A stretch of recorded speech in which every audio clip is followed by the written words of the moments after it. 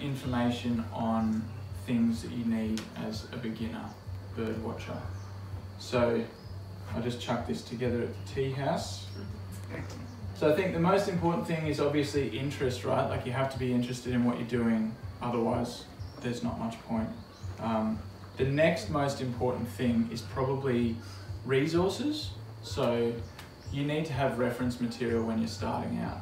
Like it's hopeless just trying to go out and figure things out if you don't have a field guide, for example. So that's probably the next most important thing.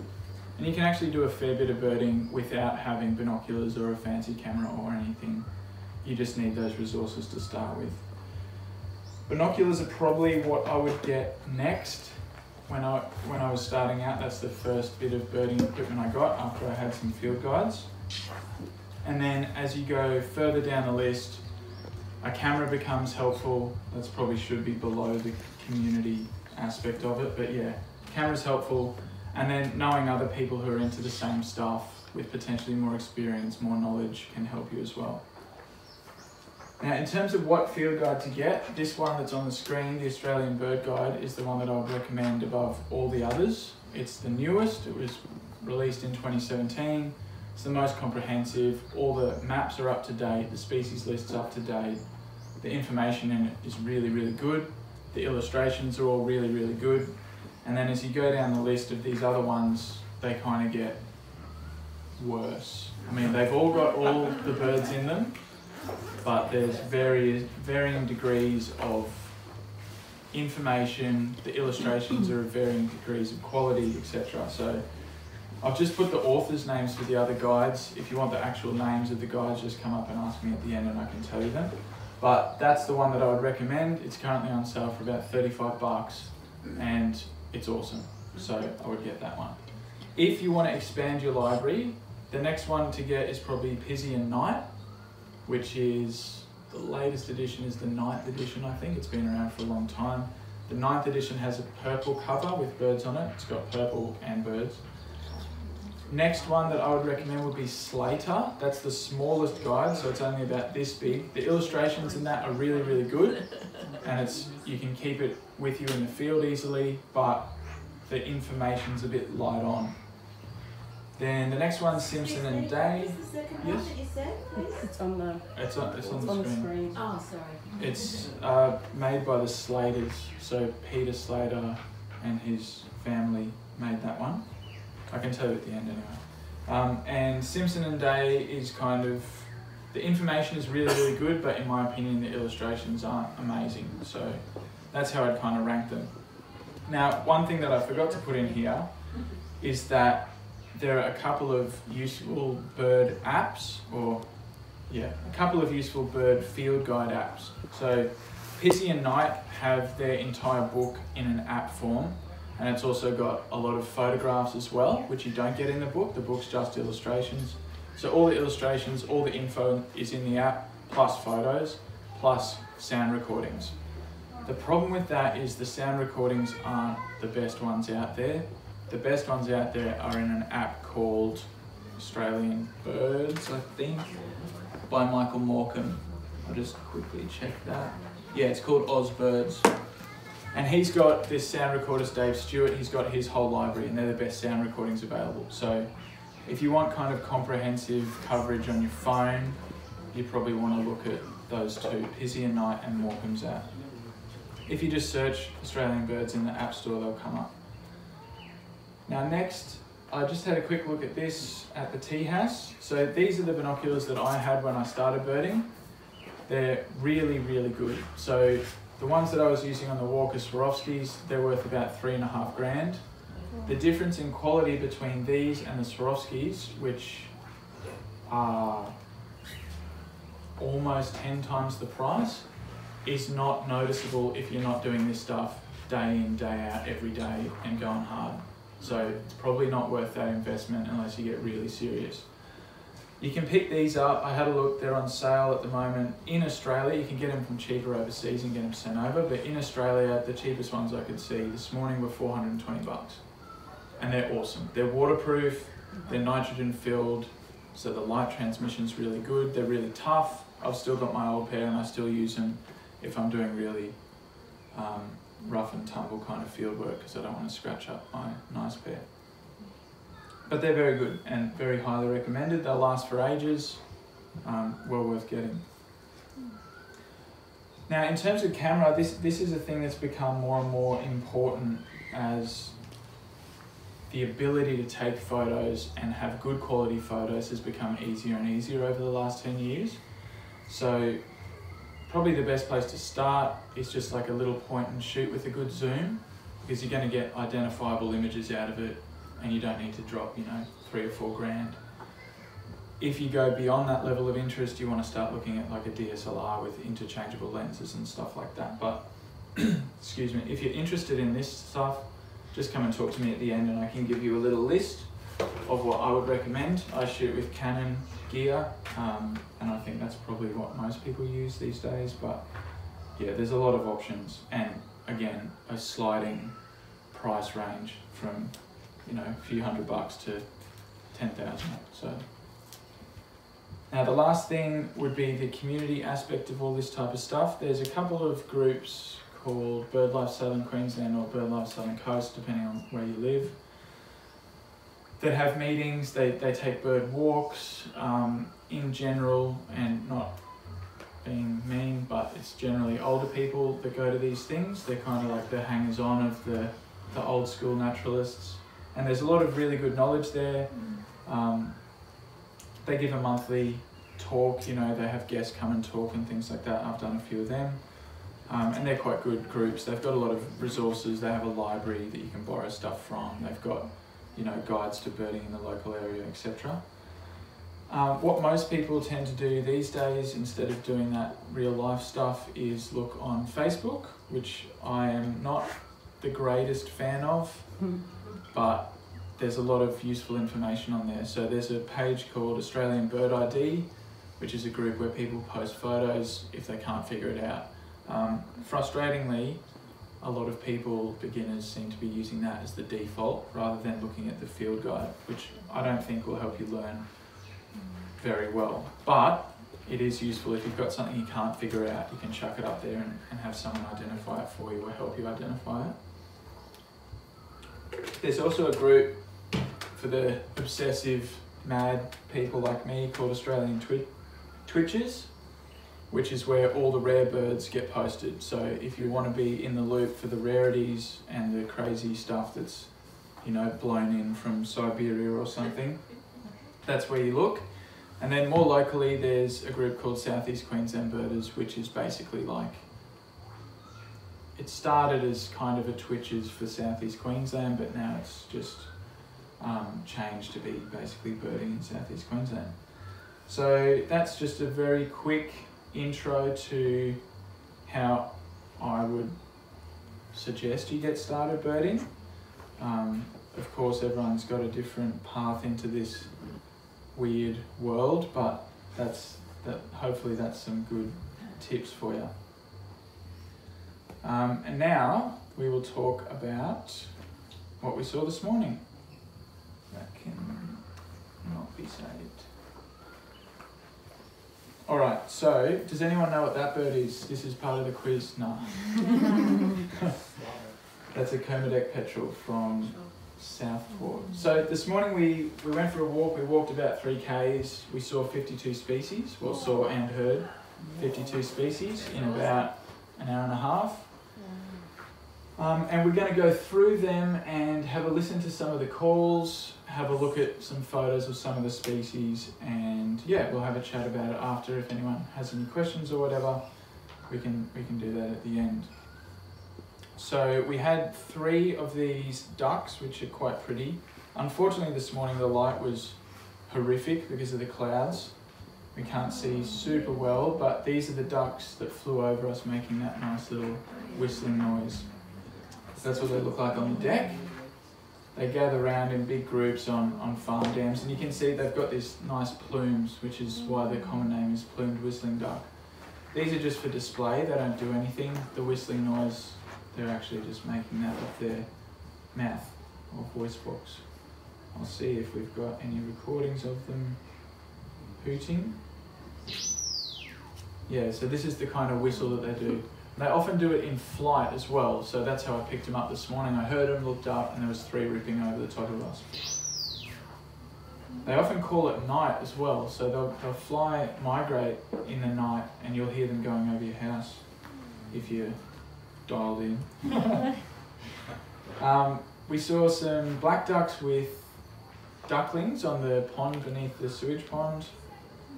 It's probably the most common duck that you'll see in southeast Queensland. Should be familiar to most of you.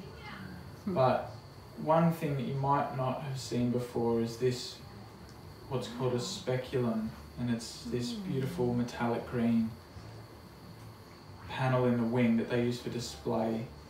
And depending on which angle you see it from, we'll see if there's any more photos of it. Depending on what angle you get it, it'll show different colours. So sometimes it'll be this nice green. They've got no photo, you can kind of see it in this one. It's here, hiding in the wing feathers. So, oh, you can't really see because of the projector, but it's like this beautiful metallic purple. And when the light changes, it'll go from purple to green. It's really pretty. These guys just sound like a duck quacking. It's not that interesting. This is some kind of display. We'll try this one. There you go. Quack, quack, quack, quack.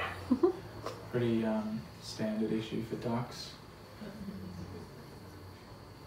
Right, so this is going through the birds that we saw this morning in taxonomic order. So from the most primitive, so-called primitive, to the most derived or the most highly evolved. Although both of those terms are kind of misnomers, really. I mean, some species will have evolved more recently. That doesn't mean they're any more successful or advanced than other older species. So this idea of things being primitive and derived is kind of old, but that's the terminology.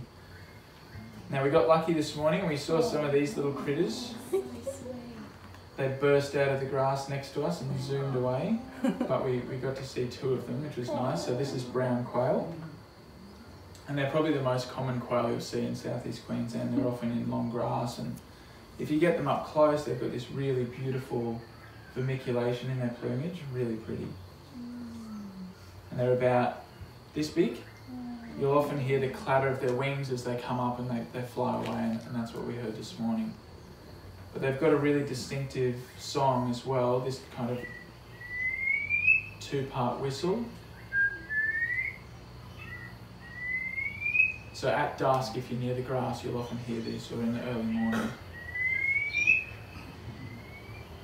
Excuse me, Elliot. Yep. Is that the same species as in the Cape York area? Yep. So brown quail will be all up the east coast, through to Melbourne and inland as well. They're pretty common. Should have their distribution here. There you go. So pretty much everywhere. Yeah. There are a lot of other quail species. I was talking this morning about some button quail as well.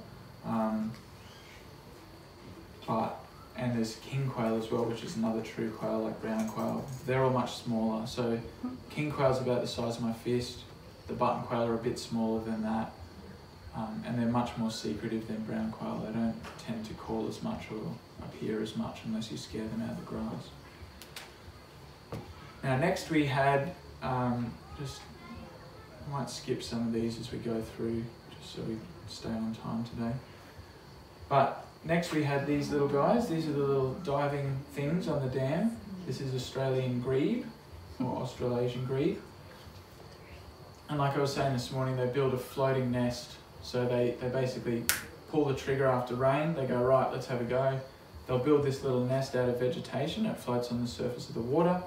And then they'll lay their eggs in that. The eggs will hatch. And hopefully they've got a photo here of the chick. So that's when they're not breeding. And this is breeding plumage. But it's mega cute. The young ones climb onto the back of the adult and just sit on the adult's back and get carried around until they can swim for themselves. So there's a little tiny baby. Maybe they'll have a photo with one on the back. No. So what'll happen is this little one can't swim very well, so if a predator appears or something, it'll just climb up onto the back of the mum or dad and just sit under the wings. Sometimes you see their little heads poking out. It's super cute. These guys have a pretty distinctive call, but with a lot of these, like, you're not going to hear them very often. So it's like this kind of slidey, rattly, metallic thing that they do when they're breeding.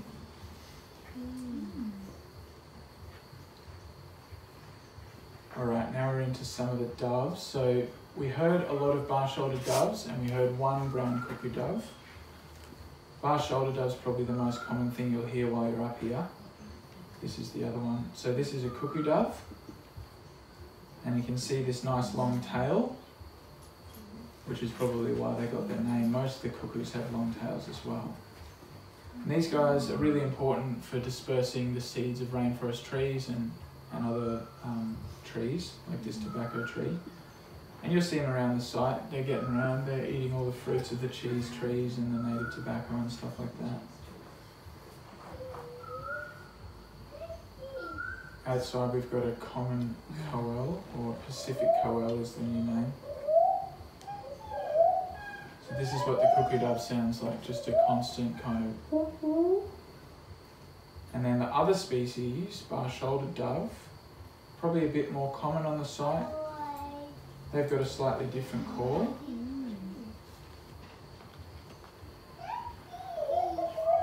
So it's either this 2-3 part thing or 4 part, like this. And they're quite pretty if you see them up close, but there's heaps of them. So people like me tend to overlook stuff like this because you see them all the time and they're not that interesting, but when you take a step back and have a look, they're actually quite pretty. And there's heaps of them around. Can I ask you a question? Do Yep. they pair for life? Because I've got the brown cuckoo and the pair seems to come back every year. Well, I'm not sure about that. There are some species that do have monogamous kind of approaches to their life, but I don't know about the pigeons. Usually that's for really long-lived stuff, so things like albatrosses or swans as well. They tend to mate for life. So the two that come back to my kitchen window every year. They could be the same birds. They could be a couple. I just don't know. I mean, you can't really, unless they're banded or something, you can't really tell the difference between individuals unless there's something weird going on with their plumage. So tough to say. You could try and catch one and paint his nails or something and see.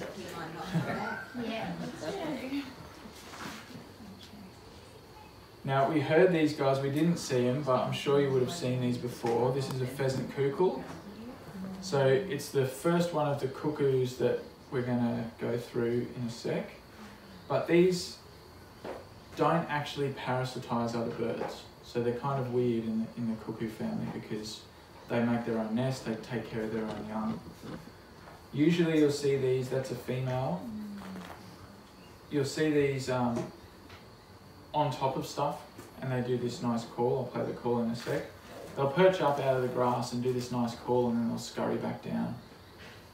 Most often you'll see them running across the road in kind of a suicidal dash in front of your car, which is a bit sad. A lot of them get killed on the roads.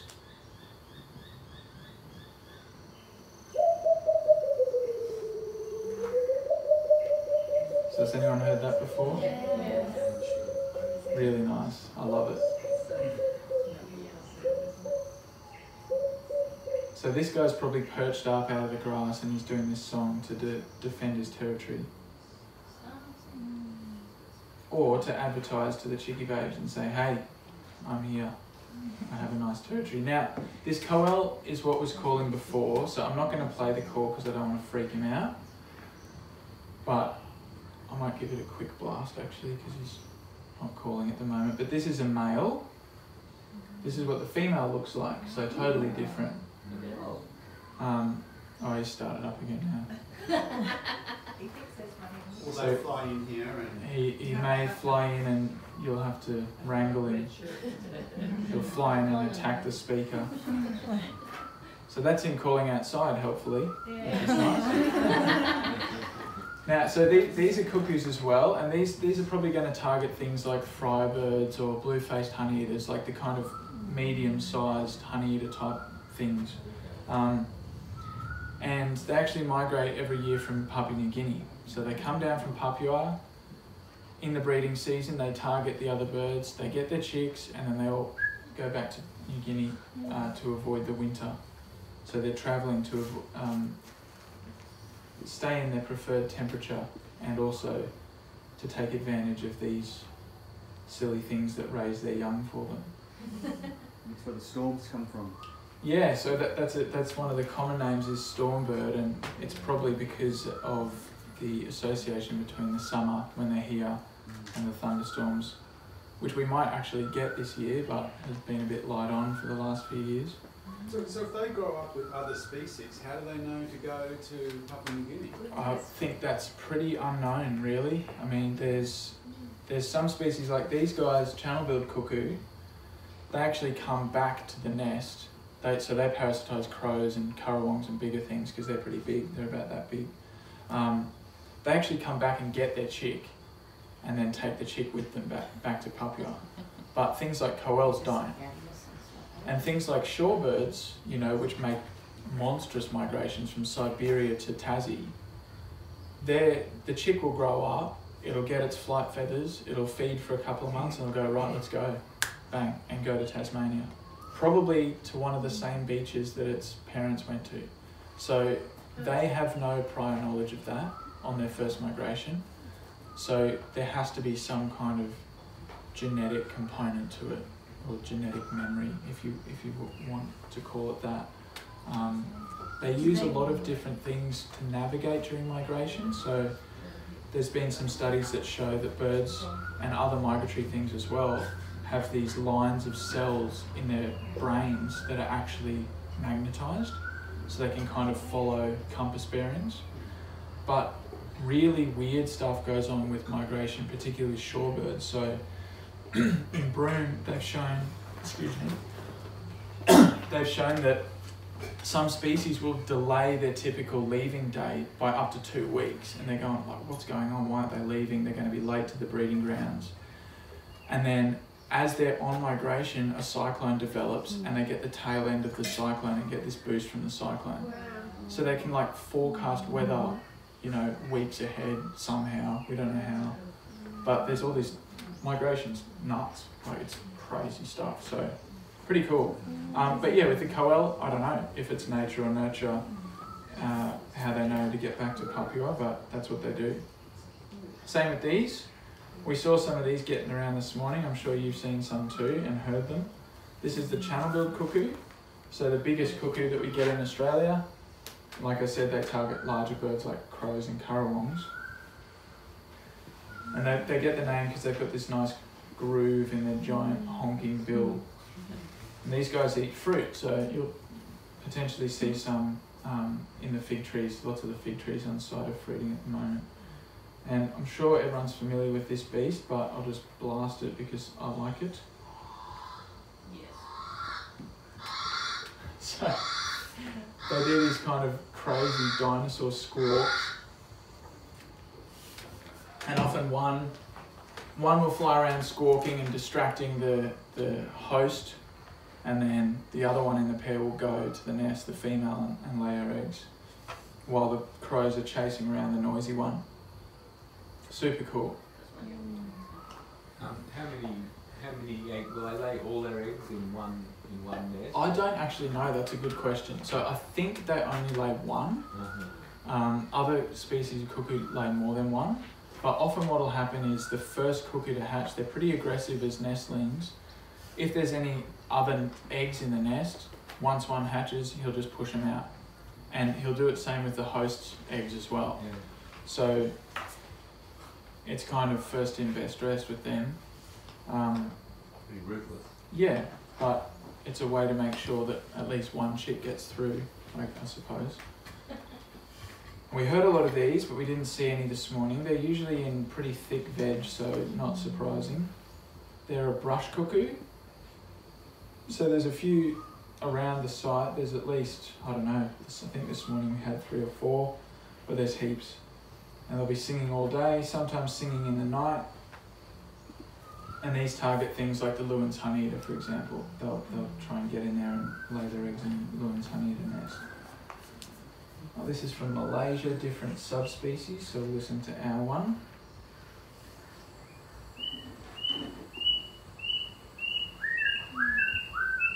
So they do this kind of slowly descending series of whistles, but they also do, this might have it, this crazy, if not, I'll imitate it. Yes, that's kind of like it. They get, when the males are all together in a bunch, they get into this kind of calling frenzy where they and it gets higher and higher and higher as each male like competes with each other, and it starts doing this crazy trilling, and they all fly around and get into a big bunch and fight. Can I ask you, on the graph there, is what you see above and above, is that like an octave and then another octave so higher? they're harmonics. Yeah, so this is a sonogram, right? And that's just harmonic resonance. So this is the dark part is the main body of the call, and these are repeated, yeah, higher frequencies. Like 4K, 8K, and... So yeah, this is 4,000 kilohertz. The first harmonics at what, 6, 7, and then maybe like 9. Yeah. I used a lot of these in my PhD because when everything's calling together and overlapping, you can still pick out distinctive things. So things like Lewin's honeyeater, when we look at that a bit later, you can see is always really distinctive. They're handy to use. And we might skip the moorhen, that's pretty boring. They're around in all fresh water everywhere. But we will have a look at this because we only heard this thing this morning, and it's quite a cool species. Pretty secretive. And there's one calling down near Lake Gula at the moment. We heard it this morning. So if you get up in the early morning and you hear the beast, it might be worth trying to imitate the call. It might come out and have a quick look. So it's a pale-vented bush hen, related to things like moorhens, but super secretive in comparison. Like they're not swimming around, they're just skulking in the veg usually. Quite a pretty bird. If you get close to it and you can see the bill close up, it's like this nice pale pastel green. And I'll play the call because that's probably how you're going to get onto it if you do. Or the song, I should say. So this is one like advertising in its territory. What we heard this morning was more like this. So they start whistling, they go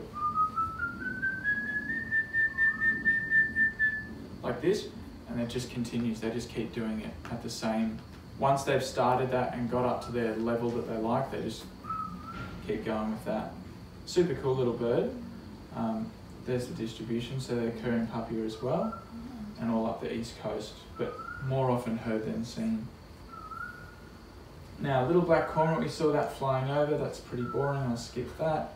Laughing kookaburra, I'm sure everyone knows what that looks like and sounds like, so we'll skip that one.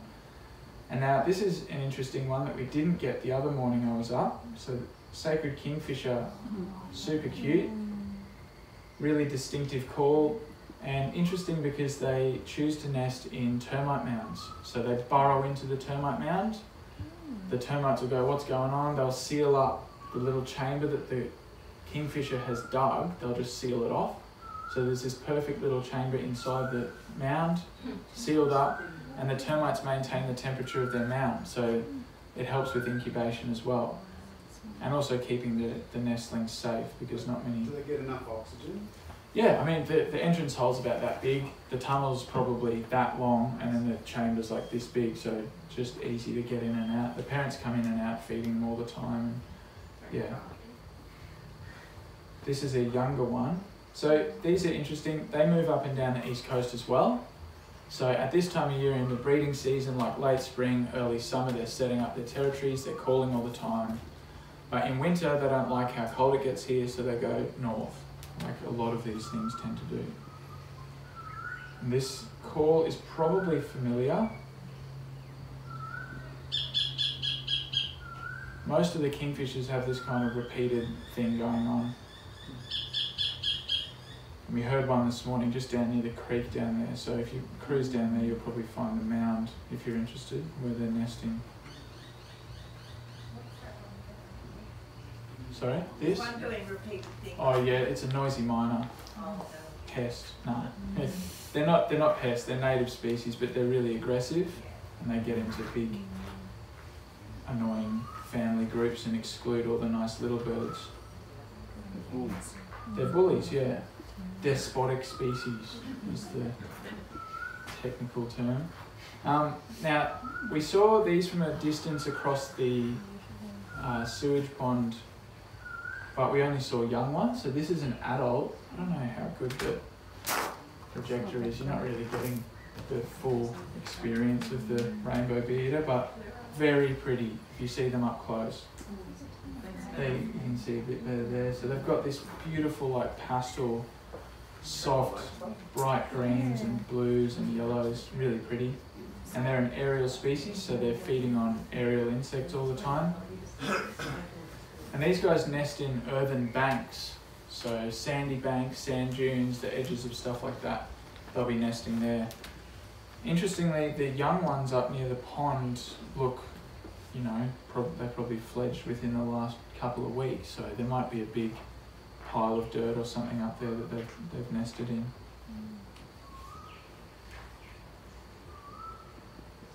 And again, they're a migratory thing, so they're moving up and down the coast as well. Rainbow lorikeet, everyone knows that, I'm sure. Scaly-breasted lorikeet, yeah. We'll skip them, boring. Variegated fairy wren, very cool. Probably one of the prettiest birds you'll see in southeast Queensland, in my opinion. So that's a male in full breeding plumage. They have this crazy electric blue head, this like dark lilac patch, and then this nice chestnut thing. But if you see that in good light with the sun behind you with your binoculars, the blue on the face in particular is just insane. Like, you'll be struck down. And this is what a female looks like, so super different. And the female fairy wrens are quite difficult to tell apart. So the way you tell the variegated fairy wren is this like dark mask. So she's pretty grey in comparison to the other one that will be here. And she has this dark, almost, it's reddish in real life, but it's very dark red, like dried blood kind of colour. And it goes in front of the eye and joins the bill. That part of the face is called the lores, if you want to get technical. So here's a male from behind. You can see the electric blue, super cool, and another female. So we had two species this morning. Their call's pretty much impossible to tell apart, so I'll just play red-backed. So this is the other one we had this morning. We saw one male and his little harem of females hanging out with him. And that's what the red-backed female looks like. So she's kind of browner in comparison to the variegated. And you can see she's got a plain face. She doesn't have any marking on the face.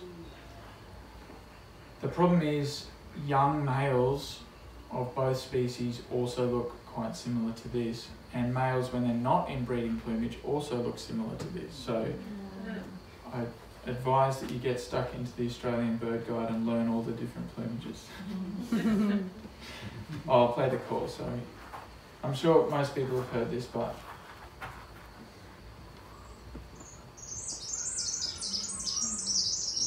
super complex call, lots of harmonics. I saw a talk at a conference once where the guy was really getting stuck into analysing the sonograms of these species. And he was saying that redback fairy wren in particular has one of the most complex songs of any species in the world.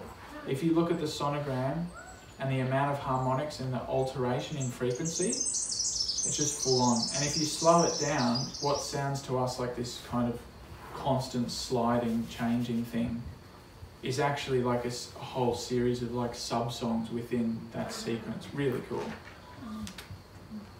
But most of them sound the same. Their contact calls are slightly different, and the song is slightly different, but it needs a lot of practice. You're probably not going to pick it up. So do they practice a lot when they're young to get that good? Well, I'm not sure about when they're young. I mean, when they come into breeding age, for a couple of years they hang out with their parents. So they're one of the species that have so-called helpers at the nest. So there's a few theories as to why that occurs. One is that they learn how to provision for the young, so they help their mum and dad raise the next generation. They kind of get practice at raising kids. Another theory is that it's beneficial for them because they get experience at foraging and stuff while they're still kind of under the protective umbrella of the big group before they go and start their own territory. And then the last theory is that they inherit their parents' territory when they die. So they'll just wait until, you know, the dad dies and then they'll get that territory. But there's a few species that do that. It's semi-common in Australian birds, and potentially some of the females that we saw with the male this morning could have been younger males or females, helpers at the nest from previous generations. Another cool paper, sorry not to get too distracted, but another cool paper that I read last year was on fairy wrens recognising their parents' individual calls as brand new fledglings. Like literally they've come out of the egg, and in an experimental setting they'll play different songs to them from different pairs, and they'll only open their mouth to their own parents. So they can learn the call of their parents inside the egg before they've even hatched. It's just totally crazy. Is it a repetitive call though, rather than an individual sort of communication? What do you mean, sorry? In What? the sense that it's a complex call, but it's on repetition. Yeah, so an individual male will have his own repertoire and his own song sequence. So that's they're not talking to each other. well, they're communicating. So that's like territorial display, defense, advertising, and other species, other members of the species will recognise that. But the chicks in particular will recognise their individual parents. Probably other birds can recognise individuals as well, but I thought that was cool that they can learn as, you know, things just living in the amniotic fluid. It's just nuts. How many female birds call? What do you mean? Sorry. Like, I know a lot of males have territorial calls. Yeah. Do females also? Females call as well. So I'm being a bit blasé with my terminology here. So there's song and call. And most birds, the males will be the ones that sing. Females sing in some species, and a lot of them also do this stuff called sub-song, which is very quiet and generally to each other, like to a pair when they're preening each other or something. They're just like warbling away to each other. But all birds have the ability to call. Some birds don't have the ability to sing. So these earlier ones that we went through in the list, before we got to the so-called songbirds, they can't sing. So things like the doves, for example, like I think the cutoff is, the columbiforms, the pigeons and stuff. Everything above that or below that in the evolutionary hierarchy doesn't have a voice box. I can't remember the technical term for the bird one, but it's a bit different than mammals ones because it can produce sound coming in and going out at the same volume and stuff. So that's how they can keep up this constant thing. But sorry, getting carried away. The simple answer is males in general sing, but females can call as well. And often they'll have fairly distinctive calls as well. Moving on, so this is Lewin's honeyeater, probably the most common honeyeater on site at the moment, I would say. They're a generalist species, so they eat a lot of different things, insects, fruit. Sometimes they'll take some nectar. And they're pretty easy to identify because in southeast Queensland, they're the only one that has this big ear patch, this half moon shape behind the ear, about that long from bill to tail. And also a super easy call to remember. Just like a machine gun or some kind of rattle. So you'll be hearing that every day, I'm sure, while you're here. Different subspecies have slightly different variations of this call. So sometimes in late summer, you'll get some of the North Queensland ones down, which have a slightly faster repetition of that, but they all sound the same, machine gun kind of thing.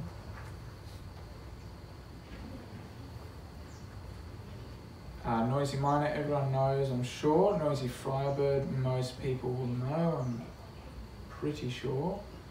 They've got this, I was traumatised by these when I was young because I had to go stay at my grandma's house, who I didn't like very much. And these would be singing outside in the morning every morning. So I've still got this kind of like horrible association with these things. And they look pretty gross too. They look like a vulture. Yeah, they're called frybird because they've got this bald head, which is just skin. There's no feathers on the top of the head at all. It's just skin, bare skin. And with vultures, they've probably evolved this because they get covered in gore, right? They can't preen it out of their head, so it's better to just have bare skin and let it dry and crack off. These guys get covered in nectar and pollen, so that might be another reason why they've got a bald head, or some weird sexual selection thing has just driven this. But yeah, they look kind of gross in my opinion. They've got this kind of raucous song. We heard one this morning.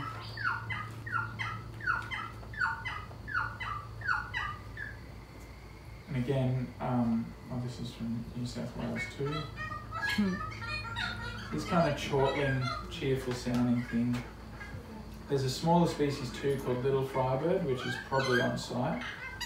We didn't see him this morning though. And that's also got a fairly bald head but some feathers on the top, and they've got blue, bright blue, like sky blue skin around their face. So you might see one of them while you're up as well. What's their distribution? Noisy frybird? We shall see what the eBird data shows. East Coast. Are they a greyer colour as you go north? There are other species of frybird in North Queensland. Yeah. There's two. There's silver crowned and helmeted. So, and they're slightly different. The main difference is the shape of the knob thing on the bill. So helmeted has a monster one. It's like really long and quite tall. And silver crowned actually has some feathers on top of the head. So yeah, they're a bit different in general though, just grey. Same kind of looking thing, same size. Now this was nice this morning. This is the first time I've seen these here this year. These are the tiny little guys we had down in the creek line, brown thornbill. So they're some of the smallest Australian birds. They can be quite difficult to identify because they're often in this like dark kind of environment. You don't get a great look. But the best way to tell is this rusty kind of cap, which you can kind of see there. They've got kind of a rusty forehead and crown, and this strong streaking on the breast as well. The call's really pretty, and they do heaps of mimicry, but always as part of their call, they'll have this kind of like whistling or rolling, descending sound. So that's from Tassie. They sound a bit different to the mainland ones. We'll see if we can get one from the mainland. This might be a bit different. So that's an alarm call when a predator's nearby. And this, remember in the walk I was doing this pitching where I was like, it's kind of what you're imitating, this type of thing, where there's a predator or something, the little birds will come in and have a look. There's no great example of the little trill, but we heard it this morning. So it's just like a little bubbling, like that. Faster though, I can't do it with my tongue.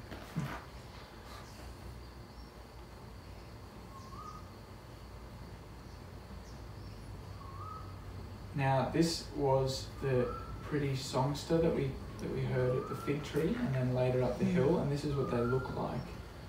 They're quite hard to see because they're about the size of a gum leaf. They're like this big, bright yellow with a white throat. This is white-throated Gerigony.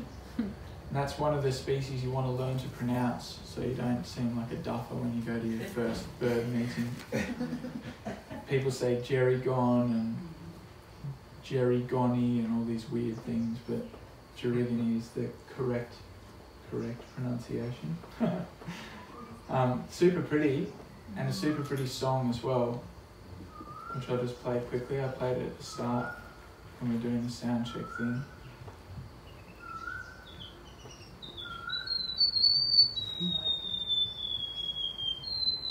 So they're kind of like a dry rainforest, eucalypt forest bird. they'll often be on the margins of the different habitats, so the place called the ecotone between different habitats, that's where they like to hang out. And they join into these mixed species flocks as well. Alright, now we'll skip the cuckoo shrike because most people have probably seen that. We'll have a bit of a closer look at cicada bird because we got brief views of them this morning in the bunya pine, but this is a male. So this really nice steely grey plumage with these black accents around his face and on his wings. And looking totally different is the female. This is one of the species that gets mixed up for other stuff a lot, because they look a lot like females of a lot of other things. So rufous whistler, varied triller, some of the other female cuckoo shrikes, they look very similar to a lot of those things and they get mixed up all the time. These have a super cool call, in my opinion. I'm sure you've heard it on the site, maybe without realising that it's actually a bird, because they sound kind of like a cicada. And they'll do that all day. It's a good way to get onto them because we got lucky this morning, super lucky, because they were down low. They're usually right up high on the top of the canopy.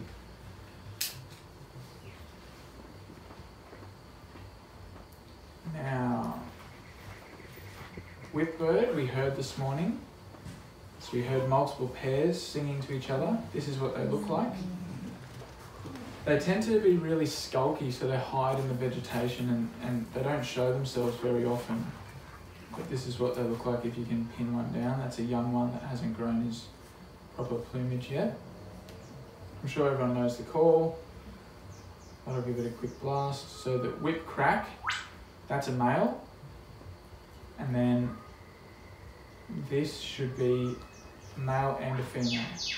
So that the two notes on the end are the female replying to the male and saying, yes, I'm still in your territory, I haven't legged it yet. And sometimes the young males will pretend that they have a female, they'll mimic the female and say, yeah, I've actually got a girl in my territory, but they don't. They're just showing off. Alright, now I might skip these things. These are pretty common things in the bush. Most people have probably seen them before. And we'll get down. What should we look at next? Does anyone have anything that they want to look at from these? Because they're all pretty common things that most people will have seen. Anyone want to look at? My eyes can't really read those. Oh, it's going through like the small bush stuff. So like grey shrike thrush, golden rufous whistler, olive-backed oriole, figbird, butcherbird, magpie, currawong, like all common stuff. Spangled drongo. You'd like to see that? Yes, very beautiful. So we saw a small flock of these potentially starting to head south. So they're another migratory thing. They go up and down the east coast. All black, about this big, and they've got this fish tail. They're the only thing that has that fish tail. And it's difficult to see here, but you can kind of see around the neck and stuff there. The reason they're called spangled drongo is they have these spangling, kind of like electric blue reflecting feathers amongst their black plumage. So you won't see that unless you get a good look, but they're really beautiful if you can get close. They do a heap of mimicry and they've got this really scratchy metallic kind of call. These are all from overseas. I'll try this one.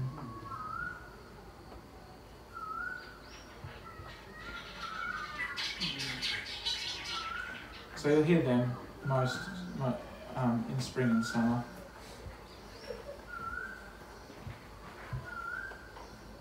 Now this is a cool thing that we heard. Unfortunately we couldn't see it. It was out in the paddocks. It's called restless flycatcher. And it's probably the biggest one of the Myagras, so it's about that big. And they have this crazy black and white plumage basically. There's not much else that looks like them. They're difficult to confuse. And this crest is erectile, so they can lift it up and put it down. They usually lift it up in display. And don't know if they'll have a photo, but the inside of the mouth is orange, which they also show off in display. They don't have a photo. These guys have a super cool call. One of the old common names is scissors grinder. Let's see if there should be a grinding kind of thing in here. This is the song. We'll see if this is the grinding. Yeah. So they do this, and often they'll do this while they're hovering around like grass or low vegetation. And the thought is that they're doing this kind of weird noise to try and scare insects. So things like grasshoppers can actually hear pretty well. They obviously make sound and communicate with each other. But they hear this weird thing, they're like, what is this thing? They come out and then they get nailed by the flycatcher. Pretty cool. And they have this, I wonder if it has it, they've got this contact call that sounds like a frog as well, like this.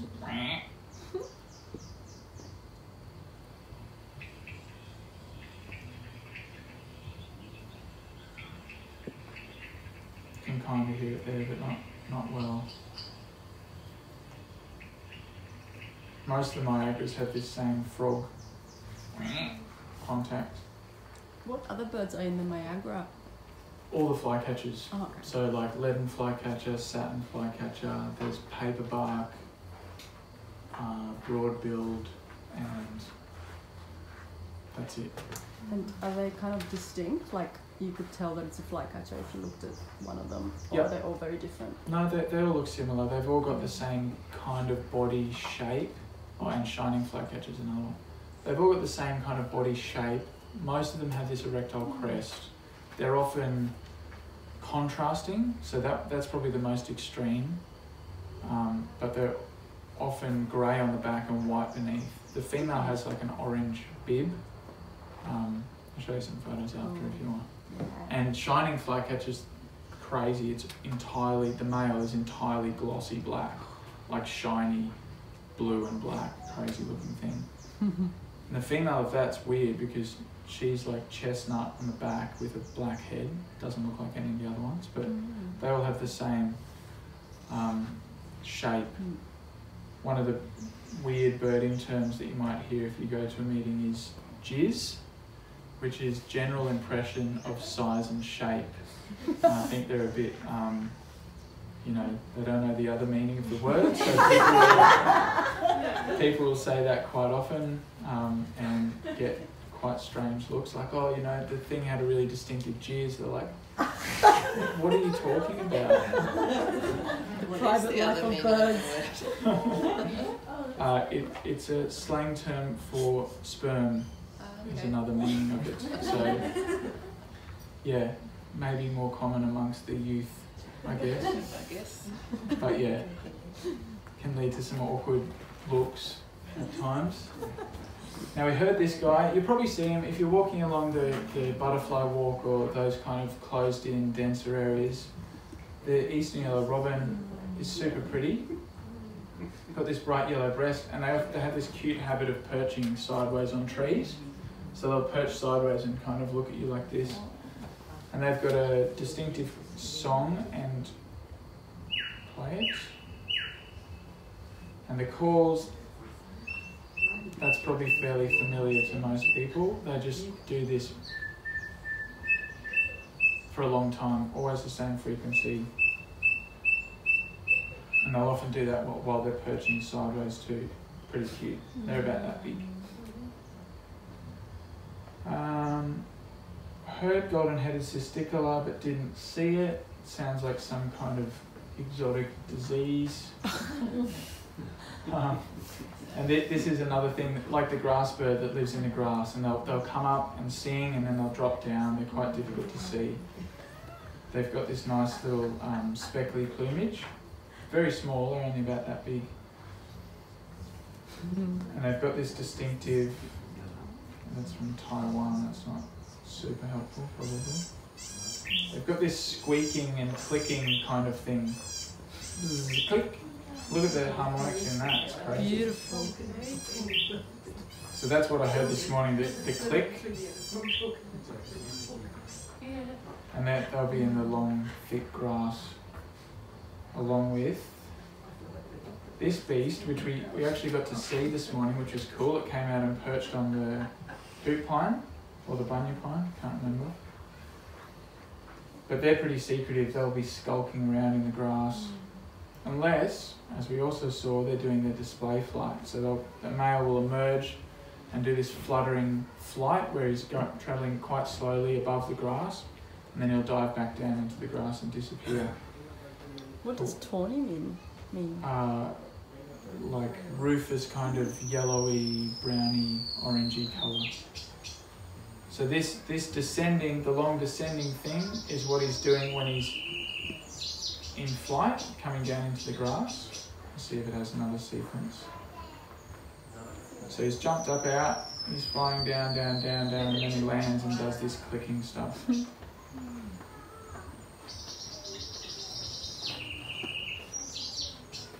Pretty nice. And one that you don't generally see outside of the breeding season. They're pretty secretive. We saw a couple of swallows and martins. They're the aerial little insectivores. Saw one two silver eyes. We saw one and heard one. These are really pretty, and this is a species with heaps of subspecies. So there's different subspecies all up and down the east coast. On some of the coral reef islands, there's distinct subspecies. The ones in Tassie look totally different and they're bigger. Potentially they could be a different species, but maybe they're only on their way to diverging now, because the ones from Tassie will come up to southeast Queensland in winter and they still have this huge overlap, so there's probably still genetic transmission. So you can see here, that's one in New Zealand, that's not too helpful. This is from New Cal. So this is all same species, but obviously very different subspecies. And this is the one that we've got in southeast Queensland for most of the year. See if they've got a Tassie one, just in case you ever see one. No. The Tassie one, this chestnut is much more pronounced and it's quite a lot darker and more obvious in the Tassie subspecies. If there's a lot of that sort of subspecies, does that mean they're relatively recently evolved? So they spread really quickly, they haven't isolated it long enough to all become different species? Probably, yeah. So they're on their way, I would say. Most of them, like the ones offshore definitely are on their way to being a new species because they're totally isolated, like there's no gene flow, but it's probably fairly recently, like since the last ice age, I guess, the Miocene about 10,000 years ago. Those coral reef islands are probably connected to the mainland and there'd be gene flow between them. And now since the seas have come back up, they've got stuck. But evolution takes a long time, you know. If there's another ice age in the next 5,000 years or something, they might just come back and everything will merge together again. There's some super cool evolutionary thing that happens when things come back and forth like that. You get these things called ring species, where, you know, if you look on two ends of the ring, like around the hemisphere, the things look totally different, but the steps in between are all obvious intergrades, like the whole way around, but the two on the end that have been isolated for the longest are just totally different. Pretty cool.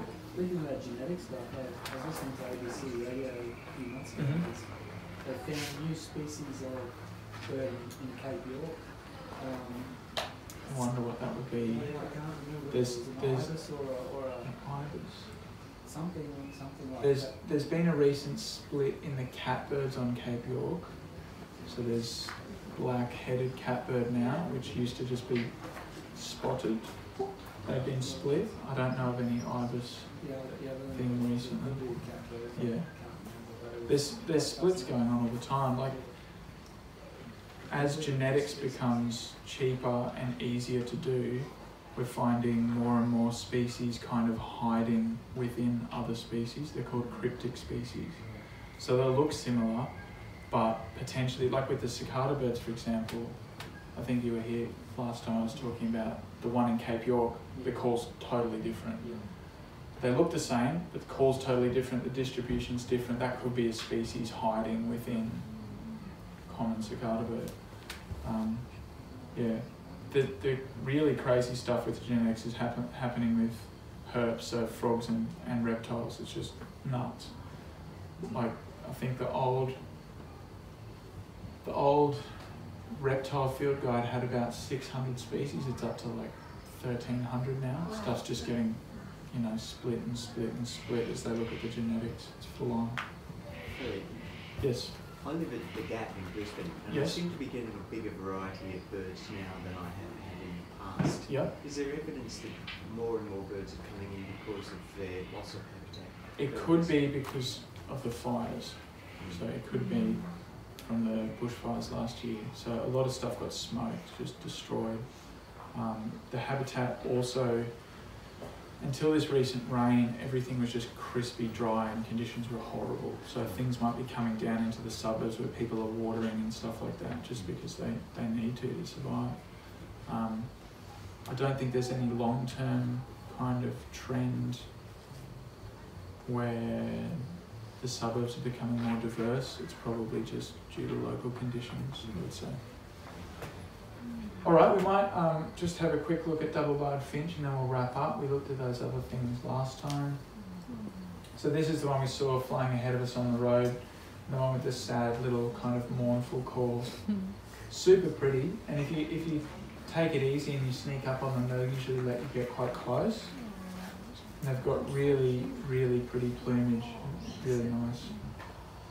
We'll just listen. Hopefully they've got some sad sounding calls. Yeah. They always sound a bit sad to me. But yeah, thanks for coming. Thanks for coming to the walk and enjoying the talk also. And I'll just give a quick shout out to Sandra for having me here. Oh, thank you for coming. And Woodfordia.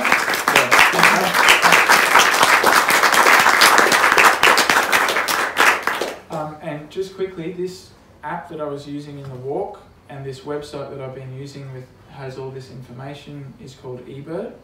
It's run by the Cornell Lab from New York, and super handy resource. You can do these things where you look at distribution maps, you can look at frequency of occurrence, all this stuff. Is there an Australian equivalent? Well, it's a worldwide, right? It's worldwide, yeah. Is So that the list that you'll send us? yep, this is the list that I'll send. So this is what we did this Yeah, morning. in that site? Yep, Great. so you'll be able to see it. If you click on this, which is the Woodfordia hotspot, you'll see all the birds that Roy and I have recorded and others have recorded since 2014, I think, is the last stuff that we've put in. Let's have a look. Yeah, 2014 is the first stuff that Roy's put in. Like, he's been coming here since it started, but he's only been eBirding since then. So this is a really useful resource if you've just started birding as well. Like, you can go, okay, I'm going to Woodford. What have other people seen there? What can I expect? And then you can look at the whole list. You can click on the species and see photos or listen to the songs.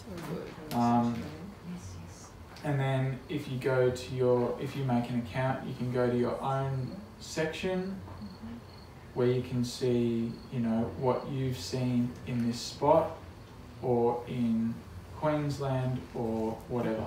Pretty cool. And you can keep all your photos and your sound recordings and everything here, which is very helpful. Yeah.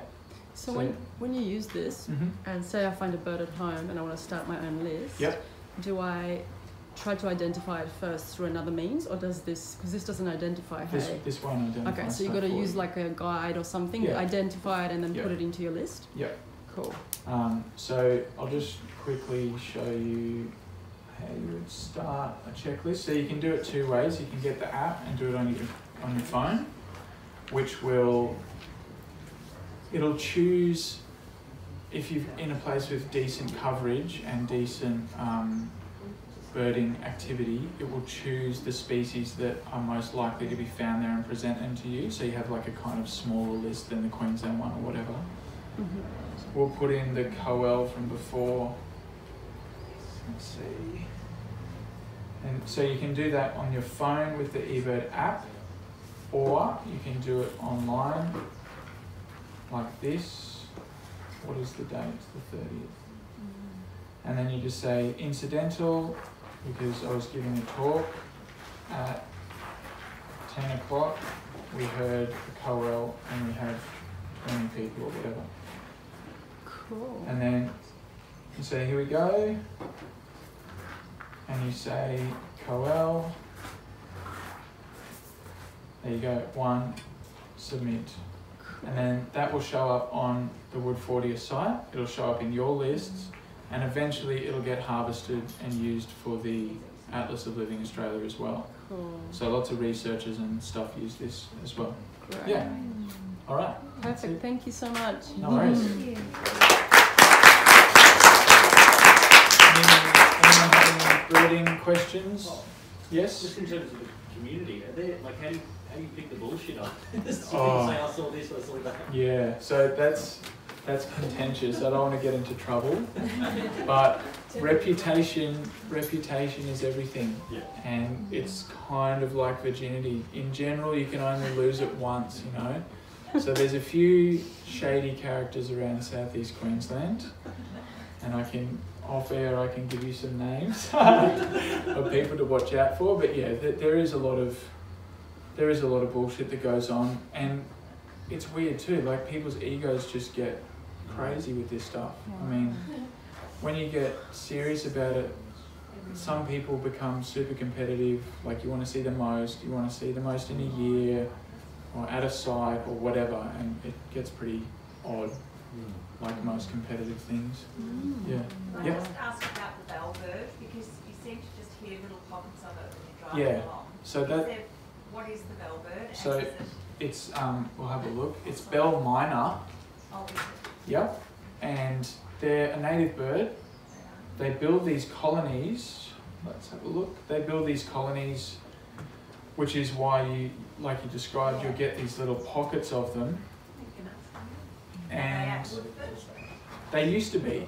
And we had a few on the walk the other day when we went up the hill. So they've got a really tight habitat association with lantana. So they breed in the lantana, they use it for shelter. And so they've kind of become more common in areas where they weren't before because of the lantana. And interestingly, the lantana up on the hill, a lot of it has died because of the drought, and the colony has probably retracted back into the national park. Since the rain, it's coming back a bit, and we got a few dribs and drabs, but there's nowhere near as many as there used to be up the hill. So isn't lantana not an Australian native? No, it's a pest. It's a funny. So they've just taken advantage of it. Yep. Because there's no ground cover, so they, as in, because that understory's gone, so the lantana takes over, and then that's an understory for small birds and other things to hide in. And they've got a relationship with, they farm a thrip or something, is it? Yeah, and lerps. that's what slurps, sorry. Yeah. So they're also associated with this thing called BMAD, or bell miner associated dieback. And when they get into these big colonies in the lantana, one of their preferred food sources is the little sugary excretions of sap drinking insects that live on leaves called lerps. And they produce these little like sugary houses, and the birds will come and eat the sugar but leave the insect. And so they don't do anything actively, but they're farming these insects and getting them to drink more and more of the plant's sap, and it eventually kills the tree because they exclude all the little insectivorous birds from the area, just like noisy miners do as well. They maintain their territory and exclude all the little guys that would actually eat the insect itself and not just the lerp thing. And the trees can't handle it and they just die.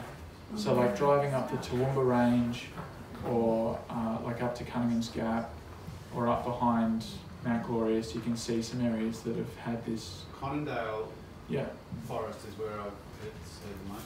Yeah, it'd probably be happening there too. So big emergent eucalypts just dead. It's probably from this. Yeah. So a native species that's kind of cooperated with a pest species and got out of control. There's some efforts to control them, and, get rid of the lantana and get rid of the bell miners, but it's a problem because often the lantana is the only habitat shelter for little insectivorous birds. So And also mammals as well. And there's mammals, like 30 species of animals using lantana, and lots if you of remove stuff uses it. Yeah. There's no habitat left. Are they trying to get rid of lantana on Woodfordia? I'm not sure. Nah, because every time we do, we get erosion. So basically, what we're doing is managing by actually like mosaic. You know, if you want to plant anything, we'll go into lantana, or if you clear lantana, we'll make sure that there's something emerging underneath that we want to. So we're very careful about what we do with the habitat. Yeah, just because there's echidnas, everything. There's so many animals living in Montana, it's crazy. Like, you just take a walk and you see echidnas scurrying through, so you don't want to remove it. Like, it's a huge area to remove as well. Like, and then every time we remove it, erosion happens, and then nothing grows, you know? So it's habitat, like... It's a massive job to remove it too. Like, the roots are really deep, the seed stock is often in the soil, so you'll get rid of it, and then next year it'll just come up again. And when there's no flowers, lantana is the only thing that's flowering oftentimes. So all the like thousands of different insects and especially butterflies, that's the only time that they've got food. So they, you know, it's kind of such a tricky situation now. Everything's got to be becoming adapted to. It's pretty much naturalised now. Yeah. Like it's just here to stay. It's not. We're not going to get rid of it. So. Yeah. Kind of got to learn to live and with birds spread the seed, they love the seed, right? Yeah. Roy was telling me like... Silver eyes will eat it, like some of the fruit doves will eat it, the honey eaters will eat it, they'll just nail it. Yeah, and they're yummy too, the little berries, so you can eat it. Humans can eat it? Yeah, edible. Yeah, just don't eat the flowers because you might die. Oh yeah, cool. Okay, so Brolga and Sarus crane, people didn't know that Sarus crane existed until like the late 70s, I think, which is bizarre to me because they don't look anything like Brolga. Does anyone want a quick look at the two critters? So, Brolga is the more common species. Most people would have seen these guys, I'm sure. They're very pretty, very distinctive, big crane, cruises around wetlands. Now have a look at the head and where the extent of red stops. And also beneath the chin you can see this thing called a dewlap, which is like this little patch of skin that hangs down. But you see the red just stops like at the back of the crown of the head, like at the back of the skull essentially. Has anyone ever heard Brolga? Yeah. It's awesome. Yeah. Dancing and singing. So they do this crazy like display dance with each other and jump around. It's really pretty. A lot of the Aboriginal communities up there, they have a Brolga dance that they do. Yeah. So that's what Brolga looks like. And then we'll see what Sarus... Oh, hang on, it had Sarus there. That's handy. Sarus crane. Yeah. I mean, if you saw it from 200 metres away, it wouldn't look crazy different, but if you're close to it, totally different. They don't have a dewlap. The red comes like halfway down the neck. It's just nuts. But until the 70s, like you can see the distribution of Sarus there in purple. People didn't think they occurred in Australia at all. And they thought they were all just Brolga. I've probably seen them enough. Yeah, people would have just driven past them and not even known. It's just nuts. Yeah. Do they sound the same? I don't think I've ever heard Brolga, Sarus rather, so let's have a listen.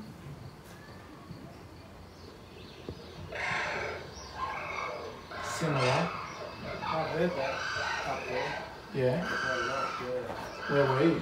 All through Cape York. Yeah. Yeah. Cool. Yeah, there we go. Cool. All right, thanks again. Thank everyone. you. Have a nice time with the rest of your Bushtime experience.